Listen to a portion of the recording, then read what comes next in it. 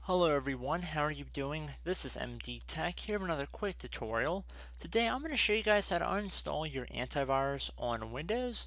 Now it could be any antivirus and it doesn't necessarily have to be on Windows 10, but in this brief tutorial I wanted to show you guys just a couple of good practices on how to remove most antiviruses from your system.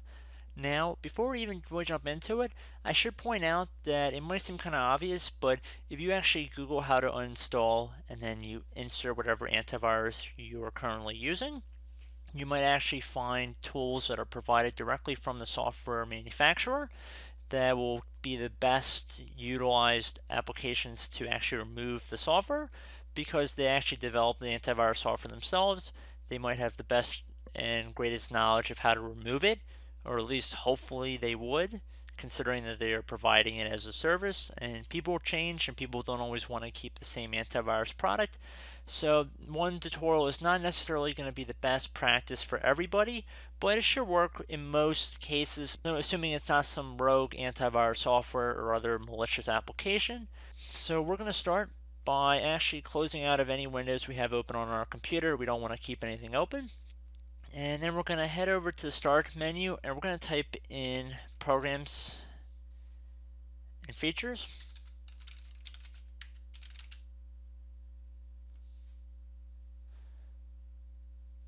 Windows 10 should be listed right above Control Panel. Windows 7 and Windows 8 users, it should just say Programs and Features. Left click on it. So now you'll see a list of all the programs that are registered with Windows, or at least it's been picked up by the Windows installer. And we can see that we have our Avast free antivirus, which we're using in this example listed here. Now it could be any antivirus, you're just going to have to pay attention as to what antivirus you're using. Keep in mind if you're using Microsoft Security Essentials on Windows 7 or Windows 8, you can uninstall that. However, you cannot uninstall Windows Defender on Windows 7 or Windows 8, as well as you cannot uninstall Windows Defender on Windows 10. Windows Defender on Windows 10 is basically a rebranded version of Microsoft Security Essentials, which was an optional antivirus application for earlier versions of Windows. Microsoft has rebranded Windows Defender as Microsoft Security Essentials in Windows 10. Very challenging to disable. I have actually made a video on my channel about how to permanently disable on Windows Defender. So if you guys are suffering from that, this tutorial is not going to help you with that. However, the other video I'm mentioning should. I should have a link or a card in the description of this video or in the video itself to that. But to everybody else, you just look for whatever antivirus you're using. Keep in mind for other stuff too, like toolbars or search engines or whatnot, because there actually could be additional programs listed here that are associated with the antivirus. If you're actually not sure if an application might be associated with the same company, look for the publisher name as well. As we can see, the publisher of Avast Antivirus happens to be Avast Software. So if you have other Avast software installed on your computer, it would likely also have Avast software as the publisher. So it should be pretty easy to identify, and you might have to go through and uninstall multiple programs at a couple different times to fully get rid of it. But fortunately in our case, we only have one program, it appears. So once you've selected your antivirus you want to uninstall, you want to left click on this uninstall button right here. And now you really do have to be careful, because when you do uninstall some programs, it could be a little bit tricky. They don't necessarily want you to uninstall it. As we can see, we're actually receiving a 1-year license of the free version because we haven't activated it yet. This isn't actually really giving us anything, but you can see they're trying to deter us away from uninstalling the application. And you can see even here they give us further options.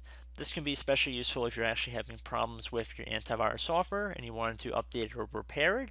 However, we want to completely uninstall it, so we're going to select uninstall from the list here. And please keep in mind you might have to agree to uninstall wizard. Some of these antivirus will include anti-uninstallation measures to prevent malware or other ransomware applications from removing their protection modules. However, since this is an action that we performed intentionally, we're going to select yes in this case. You guys might not have that in your case as well, but just it's worth pointing out. And then sometimes you'll receive a survey as to why you're uninstalling it. We see that the uninstaller itself actually asks us questions. I don't believe we actually have to select any of these. I don't think it's going to make a difference. However, often there will be a new pop-up that will open up in our web browser. That's completely optional. You don't have to go through that. So this is just going to take a couple minutes to uninstall, and I'll be right back once we get to the next screen that we have to make a decision with.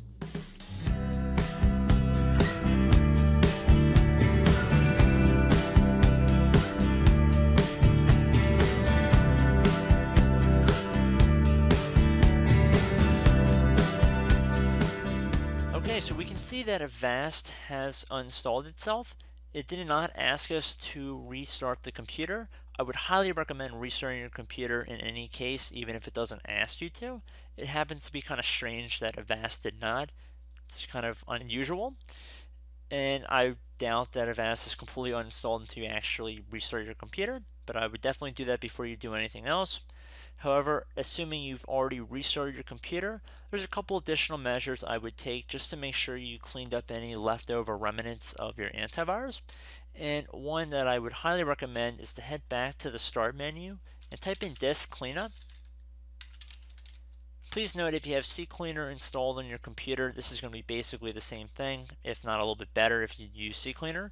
But just for anybody who's looking to use built-in Windows applications, we're going to select disk cleanup from this menu. And it'll begin scanning our system to see if there's any temp files, anything in the recycling bin. I do not believe that this actually checks for any registry keys that are unused. That is one thing that CCleaner does pretty well. I've never actually had an issue with it. I've always backed up the registry as well, but that's something that you can do on your own. This tool is just going to run and see if there's any remnants that could be easily detected by this utility and that are not really helping your computer at all. So depending on how often you run this scan, it could take a while, so just be patient here. And once this disk cleanup is finished, okay, so we can see that the disk cleanup has detected certain files here. So we have about 5 megabytes of temporary internet files, and it gives you a nice breakdown of everything that is detected. And if you left click on cleanup system files, it will give you more information as well. It will do a more in-depth cleaning scan. So just left click on cleanup system files once you've selected the ones that you want to remove. Keep in mind most of this stuff is safe. You don't really have to worry about it messing up your computer. You could always create a system restore point before you do anything, or before you actually even uninstall your antivirus, just to be on the safe side. But we're going to left click on cleanup system files from this list, and it again will take another couple minutes. It's going to scan further, so just be patient.